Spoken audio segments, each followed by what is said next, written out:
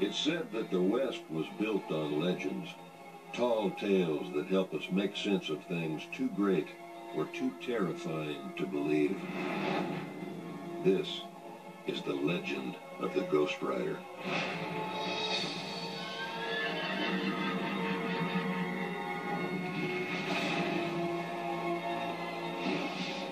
Story goes that every generation has one, some damned soul cursed to ride the earth, collecting on the devil's deals.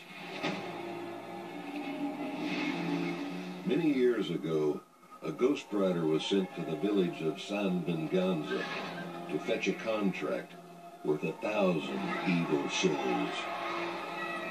But that contract was so powerful,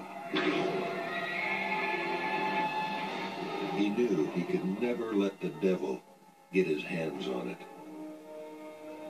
So he did what no rider has ever done before.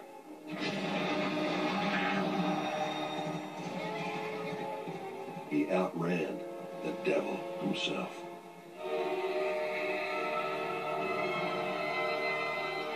The thing about legends is, sometimes they're true.